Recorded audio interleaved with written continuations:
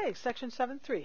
We will be doing in two parts, so if it means you can only watch part of it or watch part of the video right now and then part of it on the second day, that's fine. If you're going to watch the whole thing, good too, but there will be two parts and I'll sort of give you a hint to that.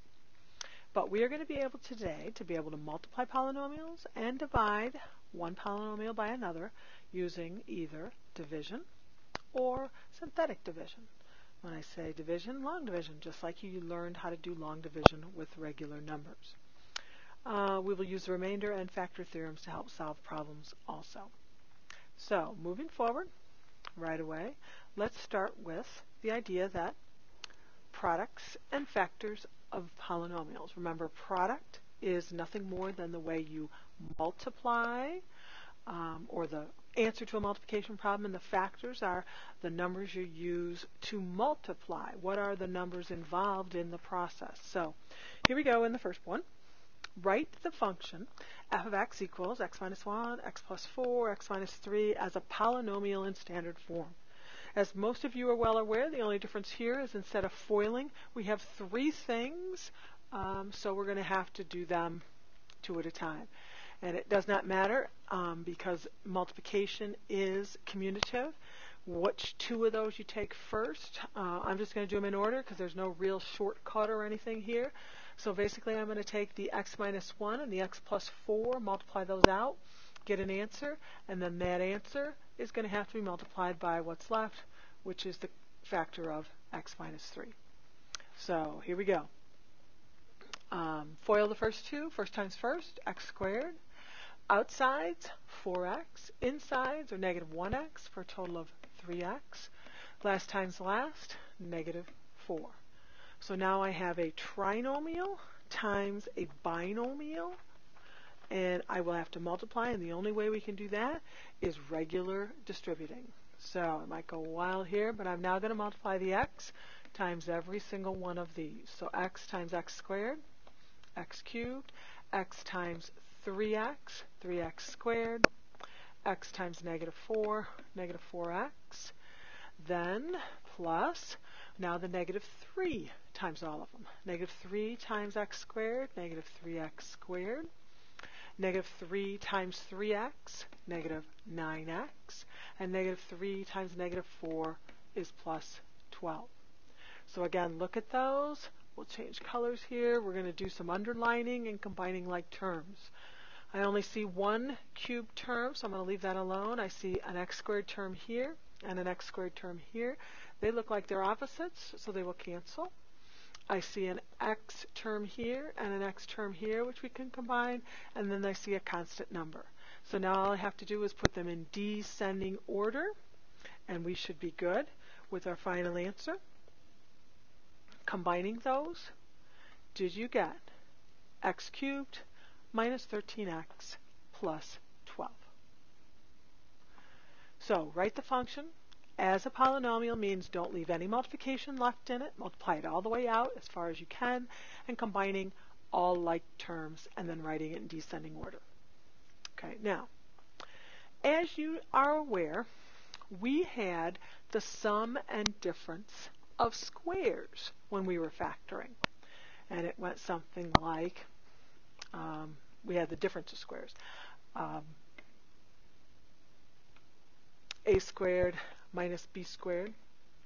And we would factor that into 1 plus quantity, 1 minus quantity. And it didn't matter which one came first as long as you had one of each, and you multiply that back out, foiled it back out, and you got a squared minus b squared. That was one of our factoring methods when we only had two terms. Well, now we're going to jump it up. Notice, sum and difference of cubes. It will be recognizable compared to the one we just did because these have to be cubes. The numbers involved in the beginning, you'll only have two terms, and they will definitely have to be cubed combinations. They can always be factored into these two representations. Now look careful. If I have the first term is a cubed, then I should be able to take that cubed number, take its cubed root, and that number goes here. take the second term's cube root, it goes here. And when it's a plus, it matches plus. When it's minus, it matches minus. So the first one should just be, what's the cube root of each term added or subtracted? Then, let's see the pattern. A squared, so if this was the cube root, this is what's left after you take a factor of a out. A times b, these two multiplied together, and then b squared. So, square the first, take the product of the two, don't double it, but it's a minus sign, so the sign here is opposite, and then square the last. Here, same thing. If I did, that's an a, and subtract b, then this is a squared. A times b, the product, and it's opposite sign, so if that was minus, this is plus, and then last times last, b squared. So we want to try to factor a combination of perfect sum and differences of cubes. But you have to recognize it first. So here we go. X cubed minus 16x squared plus 64x. Same as we always did before, you better be doing GCF first. And when we do GCF first, when we do GCF first, we need to take an x out. When we factor an x out, that'll leave us x squared minus 16x plus 64. Now ask yourself, what is that? Well, that looks like our perfect square, double the product. That's not an example of sum and difference of cubes because these aren't even cubes. This was not a perfect cube. We couldn't do it. But we can finish factoring from here with what we knew. I've got a first term. I've got a last term that's a perfect square. I've got a perfect squared combination. So x minus 8, the quantity squared, when multiplied out, would turn into x squared minus 16x plus 64. And then with the x out front, would turn back into x cubed minus 16x squared plus 64x. All right, keeping the sum and difference of cubes in mind, let's go here. Factoring again. It starts out looking like cubes, but it's not. This is definitely one of them we've done before. So good review on factoring. I got 4 terms, and the rule is when you have 4 terms, break them into 2 sets of 2. Our 2 sets of 2 usually looked exactly like it was, so I'm just going to go plus minus here so I capture that negative in there. There's a plus. And so now I'm going to ask myself, what is the GCF out of each of those? So I see a common factor of x squared in that first one. And when I factor that out, I get x plus 6, plus in between. And in that second group, I see a factor of negative 5 that I'm going to factor out. They each have a common factor of negative 5. And I would get x plus 6. Then the rule was, look for like parentheses. I see them. They each have an x plus 6. Pull that out as your GCF. So x plus 6 is now my commonality. What's left over? X squared plus a negative 5, or x squared subtract 5. Now, this is 2 terms, but can't go any further. The second one, x squared minus 5, I need to check, because x squared is a perfect square, 5 is not, so that's when that one goes bad, and we are finished at x plus 6 times the quantity x squared minus 5. And it can be written in either order, and they chose the same one we did. Okay, let's go to our next one.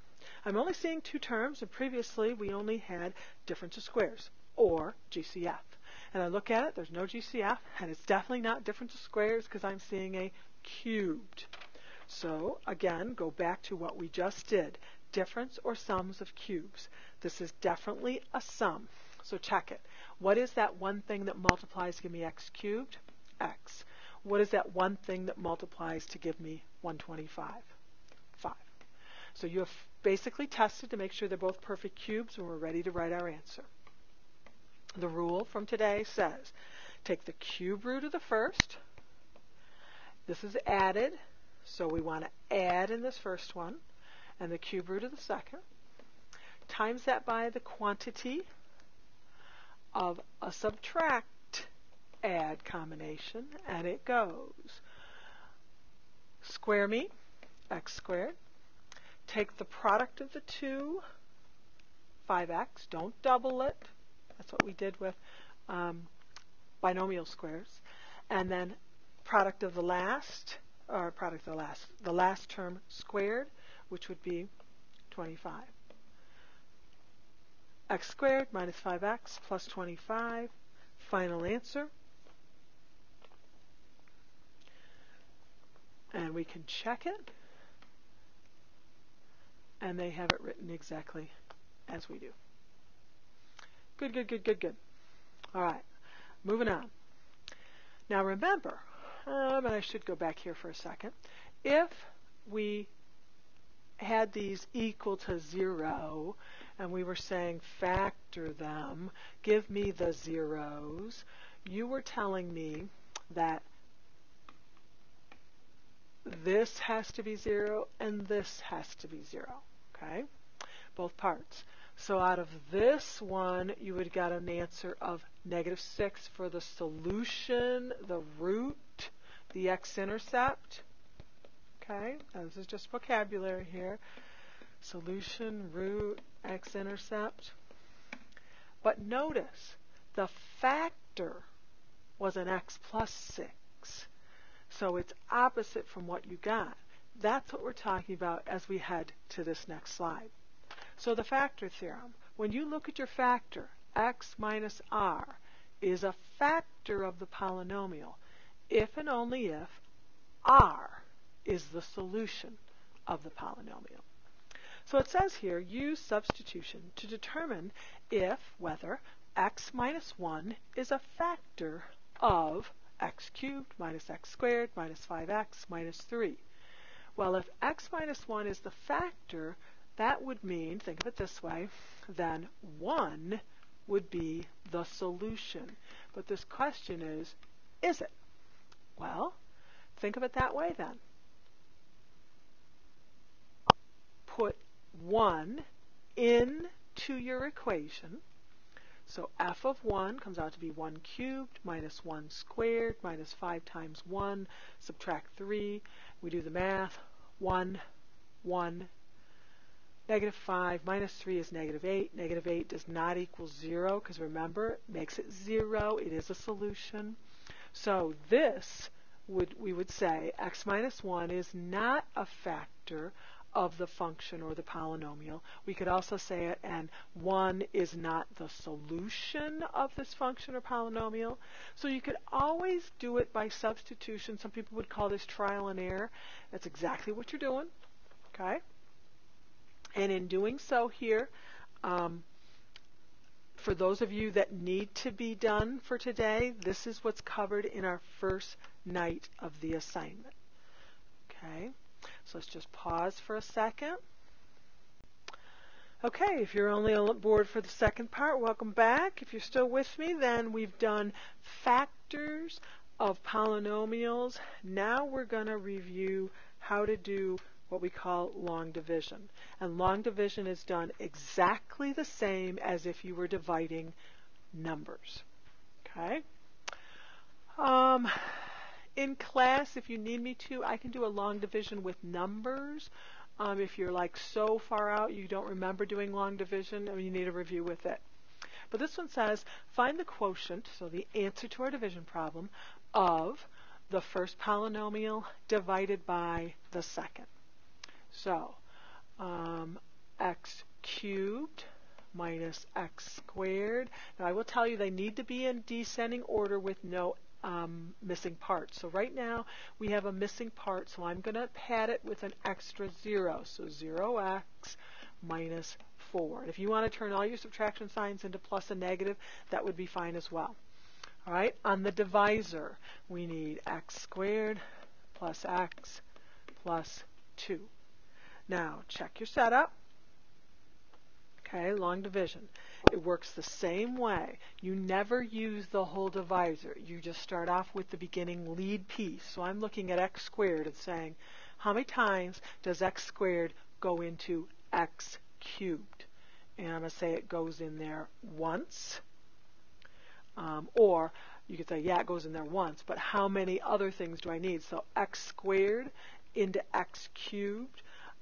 What do I need to multiply by to get x cubed? That might be another way to think of it, a better way to think of it. X squared times what gets me to x cubed? And the answer is x. Now that's not my x column. Here's my x column, so I'm going to put it over the x column. So x squared times x gives me x cubed. Then keep multiplying. X times x gives me a positive x squared. And then 2 times x gives me 2x. Underline like normal, and do not forget, and I like to write it out front, we are subtracting these values all the way through. X cubed minus x cubed, 0. Negative 1x squared minus 1x squared is negative 2x squared. 0x minus 2x is negative 2x. Once you're done with those, bring down the next piece, next digit in our answer, and that would be the negative 4. And we go at it again. Again, meaning, start at the front, x squared. X squared times what will give me negative 2x squared? Well, that would be a negative 2. And our negative 2 goes up top in our quotient area, and we now get ready to distribute and write that under our current values. Negative 2 times x squared is negative 2x squared. Negative 2 times x, negative 2x. Negative 2 times 2 is negative 4. Underline, and remember we're subtracting. Everything looks alike, so that's a good sign. A negative 2x squared minus a negative, gone.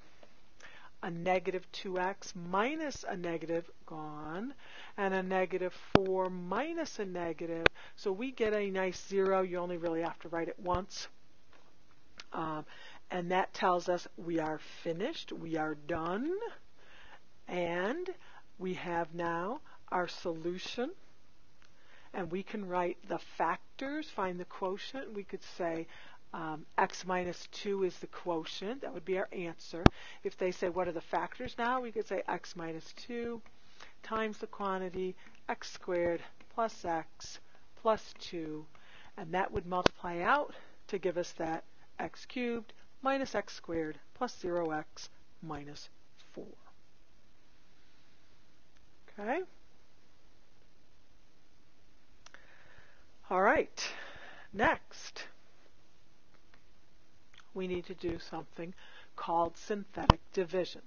This is new. This is a little longer process, so look, and you may want to take some good notes, but this process is done over and over the same way all the time. So follow me and follow the example on the side here. Number 1, write the coefficients of the polynomial, then write the r value, the 0 of the divisor, on the left. Bring the coefficients down the following line. Now, when we say this, what probably would have been good, I'm looking for my original long division. So, you knew you had a 1x cubed minus 3x squared plus negative 4x, subtract 12. That was your original polynomial. You want to think of it that way. 1x cubed plus 3x squared minus 4x minus 12. That was your polynomial that you were asked to find factors of. And apparently they asked you to find p of 2, given that 2 is one of the zeros. That's what it looks like. Okay? So we put the 2 out front, so write the coefficients of the polynomial, then write the r value, the 0. So 2 is the 0 on the left. Bring the first coefficient down, so we're bringing the 1 straight down. Multiply that r value, that number out front, so in this case the 2, multiply that r value by the number below the line. So we got a 1 down there. So 2 times 1 is 2. We write that product As you can see, things are not quite lined up. So let me try. That 3 is really underneath, or that 2 is really underneath the 3. We've got a little, I'm going to try and install locked, so I don't know, something happened. But this 3 and this 2 are really lined up. They're not over each other, and they're locked right now, so hard for me to go back in. So right now, just think those should be just lined up. They should not be off-centered like they are. So all the way down here, this 3 and this 2, that and that, that and that, that and that, that and that. Okay, so we multiplied the value. 2 times 1 was 2. We put it up there underneath the 3. And now it says write the sum of those two values. So we are adding the 3 and the 2, and that gave us a 5. 3 plus 2 was 5. Okay? And write the product below the next one. So now we take the 5 and the 2, multiply them together, and that's where the 10 came from. And again, these are lined up straight. They don't have to be off-centered like I have it. 10 and negative 4 adds up to be 6. So these should be all lined up. And again, one more multiplication. This 6 times this 2 gave me the 12. Okay, and these should be lined up. You'll see that in my next one we'll do by hand. And so 12 and negative 12 add up to 0. So it said write the sum of the two numbers below the line, multiply the R value. We did that. Write the product below the next coefficient. The remainder is 0, and the resulting numbers are the coefficients of the product. So that means if 0 is that, 6 is a constant term, 5 is an x term, and 1 is the x squared term. So we would have 1x squared plus 5x plus 6. So there is no remainder. This is the constant. This is the x term. This is the x squared right on up. So you're sort of counting backwards if you think of it. So you could now say we have x squared plus 5x plus 6 is the resulting factor, quotient, answer. We want to do one together where we can get the lining up and stuff done ourselves. So here, this one makes a little more sense. You'll see the numbers. So find the quotient using synthetic division, which we just showed you. Okay. And again, you can see it a little cleaner here. These are my original division problems. So here's my polynomial function. Here's what I'm dividing by, the factor. So if the factor is x minus 4, the 0, or the R value, is 4. And that's what I have here. So now I take the coefficients, 1, negative 4, negative 12, place them in order, leave room underneath, and draw my underlining. Okay? The rule is this first number comes straight down below the line. And now that starts our multiplication. 4 times 1 is 4. It goes here. We then add those together, and we get a 0. 4 times 0 is 0. Add those together, we get a negative 12. This one did not come out exactly with a 0 in that spot, which means we have a remainder. So in this case now, this is the remainder. The next term is the constant. The next term is the x value. If there was a next term, that'd be the x squared value, the x cubed value.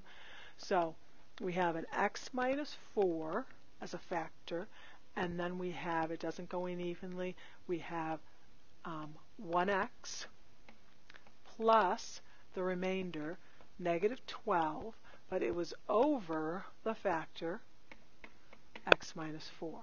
So that would be our answer to the quotient of this using synthetic division. Now, question. Why use synthetic when I got long division down and vice versa?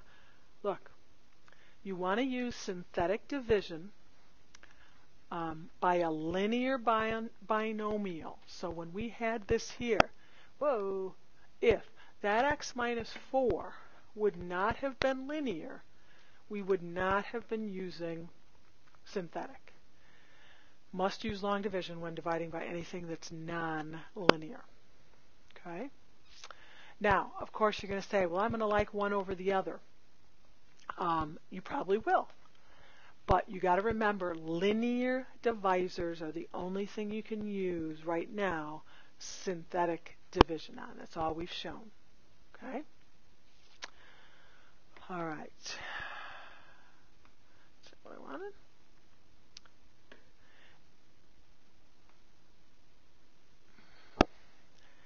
Given that 2 is a 0 of this polynomial, use division to factor and see what happens on this one. Okay? And so we will, one more synthetic division, try to stay a step ahead of me. So set it up to begin with what are your values, and don't forget about the missing pieces. Okay? Missing pieces, if there are any, and I believe I see one here. So I'm going to write the coefficients of 1, -3. I'm missing an x term, so I need a 0, and then I have my constant term of 4. Out front, they told us, given 2 is the 0, so if 2 is the 0, you could use synthetic here and put the 2 out front. You could also use long division to do this. Okay, let's see what happens, see if we got a little better at this along the way. So bring down the first term. 1 times 2 is 2. Add them together, -1. 2 times -1, -2. Add them together, -2. 2 times -2 is -4. Add them together is 0. Means I have no remainders, and I have a factor of x squared minus 1x minus 2. The other factor, if I want to write it, since 2 is my solution, would have been an x minus 2. Okay? And we can check our answer. It came out evenly, so I don't think we have an issue. In any order, some people say, well, can I factor this further? Yeah, you can try. And it looks like it can be in this case into x minus 2x plus 1. Okay? So long division and synthetic. Last example. Given our polynomial function, 3x cubed minus 4x squared plus 9x plus 5, find p of 6 by using synthetic division and substitution. Now we just did synthetic a minute ago, so we're getting pretty good at this. Let's go. First, since they told us 6 was our value, that's what's there. And we've got 3, -4, 9, and 5. Good. So here we go. Bring down the 3. 6 times 3 is 18. Add them together is 14. 6 times 14, it looks like 84. Add them together. 9 and 84 is 93. Multiply it out. 93 times 6, 558. Added together, 563. So again, we have a remainder left over, but we should be able to write our remaining polynomial. We've got 3x squared, again counting backwards, constant, first degree, second degree, so 3x squared plus 14x plus 93 plus a remainder of 563 all over our divisor, which would have been x minus 6. Okay, and you can check your answer there. Looks like we got it.